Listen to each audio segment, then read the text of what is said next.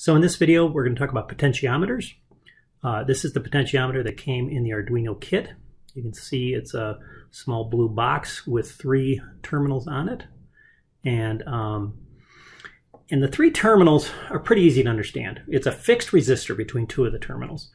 And that third terminal is what's called the wiper, which as you turn the knob of the potentiometer, it moves the wiper from one end of the resistance to the other. So the effective resistance between the wiper and either of the 2 terminals changes as a function of the knob position.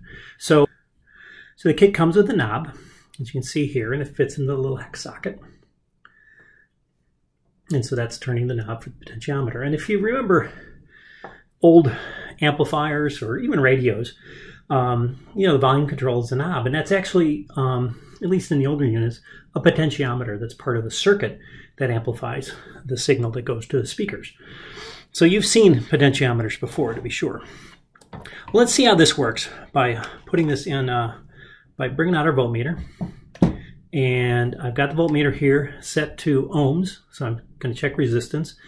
I've got the leads in the right holes, and I've got my little mini clips here. So I'm going to start by, well, first of all, let's show how the ohm meter works, right? So it's showing OL right now. It means overload. It means it's a very, very high resistance. In fact, it's infinite, right? And if I connect those together, it goes right down to 0. So 0 resistance.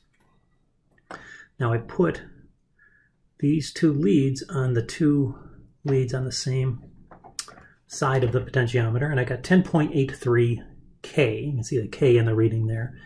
And if I turn the knob while it's connected, nothing happens, right? Because the knob's connected to the wiper, which is that third terminal on the other side. So if I move this lead to the third terminal, I'm showing about 5K, which means the knob's kind of in the middle of the range. And if I move it all to one direction, I get the 10.8K. We knew from the whole potentiometer. If I move in the other direction, I get 0. So that's very simply how the potentiometer works.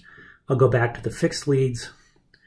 I show 10.8K. This would be called a 10K pot, and it's a real typical value for a potentiometer, 10K. And it's extremely useful, and we'll see many uses for that in this lab.